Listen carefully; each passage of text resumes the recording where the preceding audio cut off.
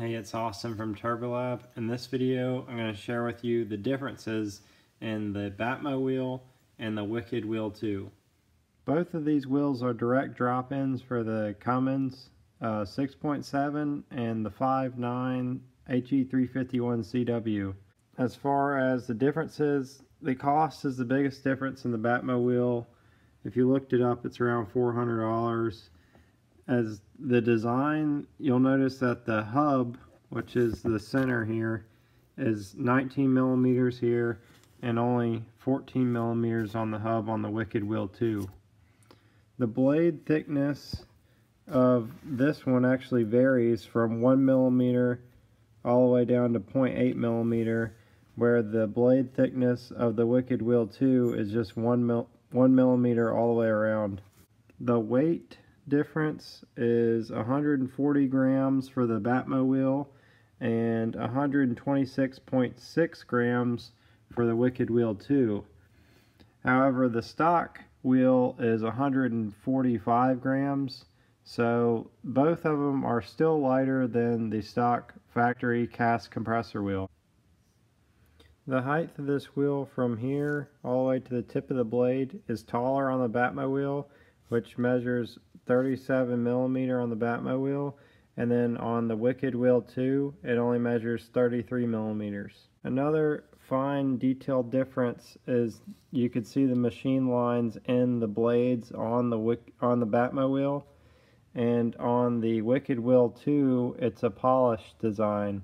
Also on the Batmowheel it does have engravings of BMW HX40, as in Batmobile, not the car, and it has a pretty cool bat sign on it, which I think is pretty neat,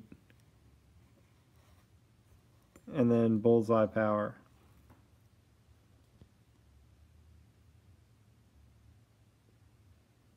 This wheel just reminds me of an S400 compressor wheel, because if you notice how the blades have all this curvature, as this blade is more like it's very straight.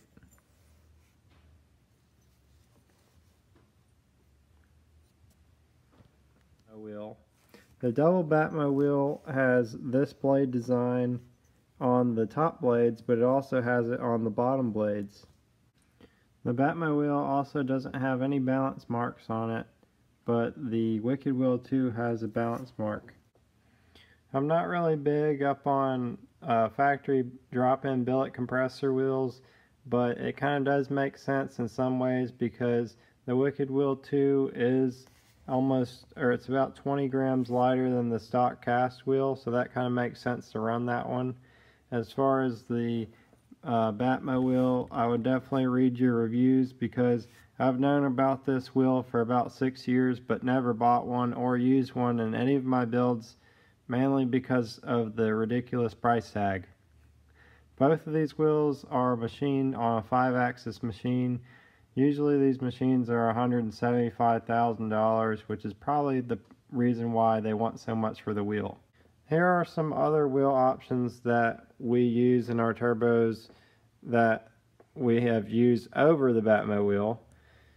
The 62.45 by 86 by 90, and here's the specs on that: 15 millimeter hub, 148 grams, and 0.7 millimeter blade thickness.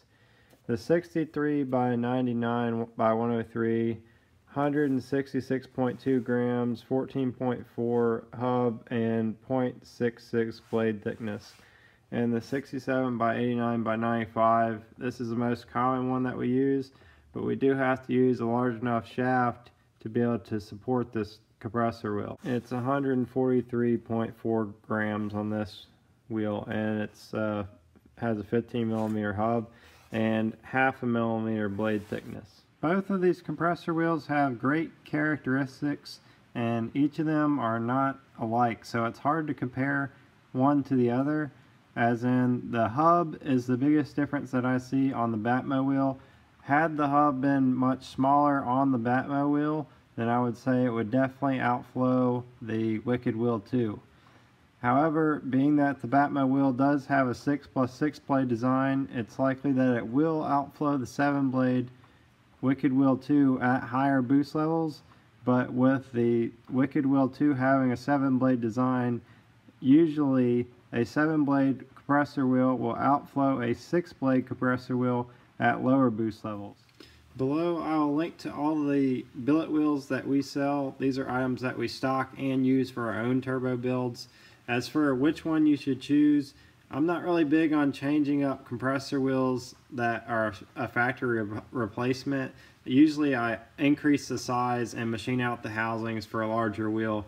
So my opinion of this choice of compressor wheel will be a little bit biased towards somebody else's.